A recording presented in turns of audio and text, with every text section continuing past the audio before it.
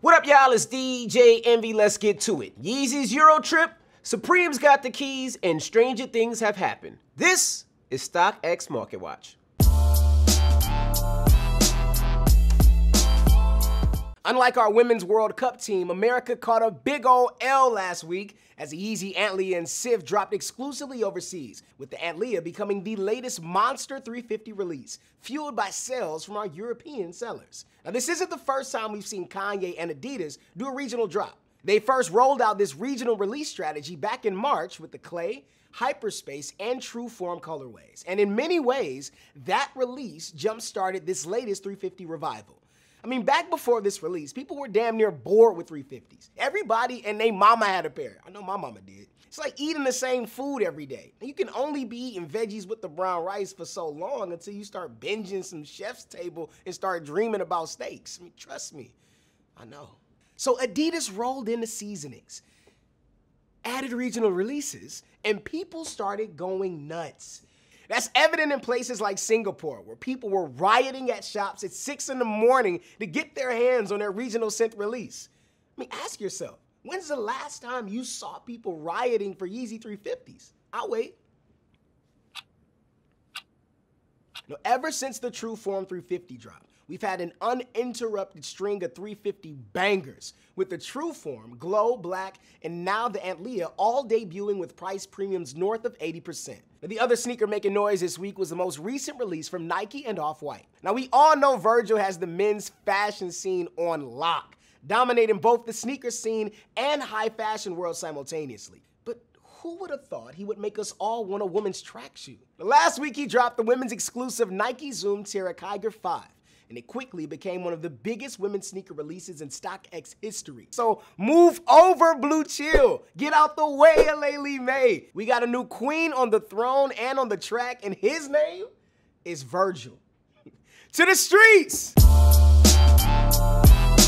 Supreme makes a lot of products for the over-the-top hypebeast, but not everyone likes to rep the brand to the max. I mean, you can't really rock a box logo to the office, unless your office is StockX. But Supreme is for the people, also making items for the minimalist, the low-key flexer, and dudes with just a $20 bill in their pocket. Now that is where an item like the Supreme Super Soaker keychain comes in and finds a home. Supreme has released almost 24 keychains over the years, but they rarely bring in major profits for resellers. But the Super Soaker keychain is already reselling for double retail. Aside from that handcuffs keychain, which is reselling for 3 times retail, it's the most profitable Supreme keychain on our marketplace. Water Wars weren't the only summer activity Supreme was supporting last week, as they also dropped cycling jerseys for all of us triathloners out there, and some Fire S logo shorts for the casual fan of the warm weather. Hope you got yours. To the week ahead! Mornings are for coffee and contemplation. Shout out to Chief Hopper. But today, they're also for copping the latest collab between Nike and Netflix fan favorite Stranger Things. Those looking to stunt like my man Steve need to grab a pair of the Tailwinds. The Cortezes and Blazers all dropping today and all decked out in Stranger Things colorways. That's some Demogorgon drip. Nike's not done there either, because Saturday, we get yet another Jordan 1 release to add to your rotation, this time in a gem red colorway. If you remember those red not-for-resale ones from last year that shops were forcing kids to wear out of the store, if you like those but didn't like the messaging, then this Saturday's drop is for you. As for the 3 stripes, they're having Yeezus bless us with another 700 colorway, this time in utility black with a gum sole on June 29th. As for streetwear, Supreme just dropped another Insta Classic photo tee, joining icons like Kate Moss, Nasty Nas, Neil Young, and Jules Santana. Hey! But this week's feature is a Jamaican dancehall reggae legend, Buju Banton.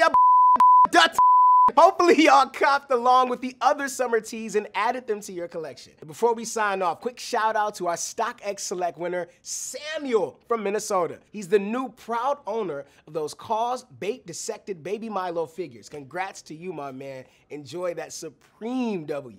Now lastly, it's time for this week's Market Watch Comment of the Week winner. Big ups to Tyler E. Bell. My man is not lying about the Warriors lineup, but like we talked about last week, those 4s Death came back from a brick, so hopefully you didn't sleep on him. Either way, enjoy that StockX credit heading your way, my guy. That's all for this week, y'all. For more StockX market insights, like and subscribe to us here. Follow StockX on Instagram and Twitter. And if you plan to cop any of this heat that we speak this weekend, let us know what in the comments below. We'll be sure to show you some love.